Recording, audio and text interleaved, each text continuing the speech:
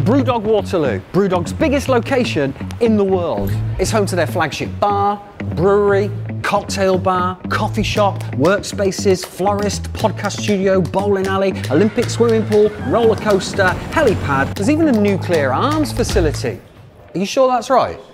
Now, for all you people outside of Manchester, or Southerners, as I like to call you, you may have missed what happened last time we crashed one of BrewDog's openings.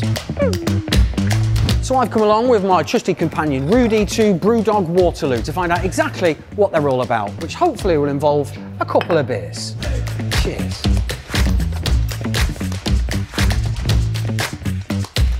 First things first, we're in Grind Cafe. Now, BrewDog have told me that they're shit at making their own coffee, so they get these guys to do it for them. Now, Grind are an amazingly independent coffee company, and they're based right here in London. And in Grind Cafe, you can order some of their fabulously sustainable coffee, you could order some of the great cakes, some brilliant pastries, or you could order from their extensive brunch menu.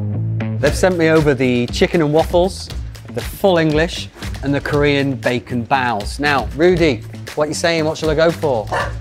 What's that you say? The Korean bacon bow? Okay. Oh, Rudy, good choice.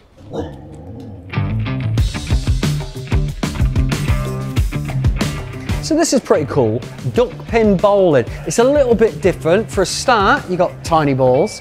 The lanes are a little bit shorter and the pins are hung on strings. So let's find out if I'm as rubbish at this as I am with every other sport I've ever played, ever.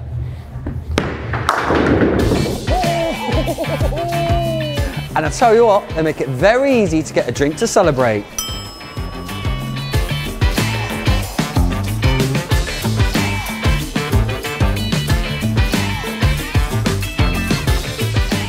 Check this out, they've even got an ice cream van inside.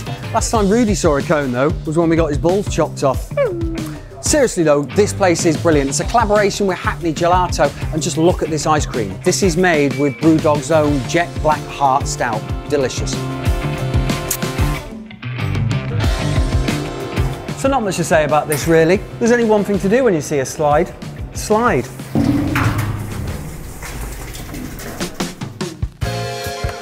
So many times you see groups of people in a pub, a little bit levered, thinking, we're hilarious, we should make a podcast. Well, now you can. Put your money where your mouth is and come in to BrewDog's very own podcast studio. Hi, and welcome to Talking Walkies with me, Matt White, and my co-host Rudy, the dog. Now, funnily enough, BrewDog are very good at making their own beer, which is why it comes as no surprise to me that they've got a fully functioning brewery just 5 metres away from the bar. Now, this is where they make their beer, Train Spotter. It's an exclusive brew for Waterloo, and it just might be one of the freshest pints you can get in London. Oh, cheers.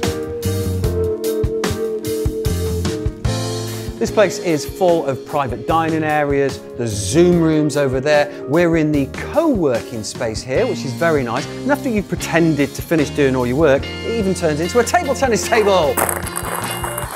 That was too much, mate.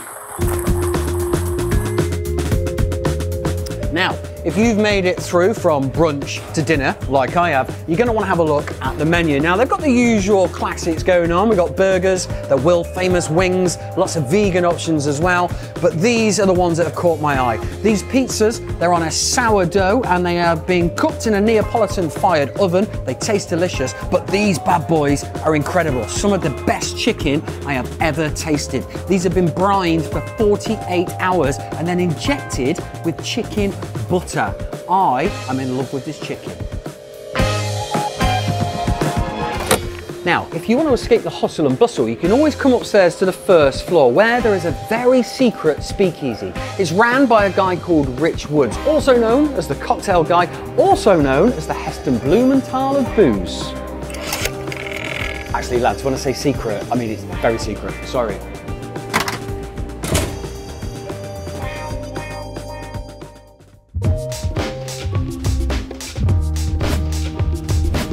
And if you can't make it down to the bar in person, don't worry, they've got their own BrewDog universe, which means you can finally have a pint in your pants without being kicked out.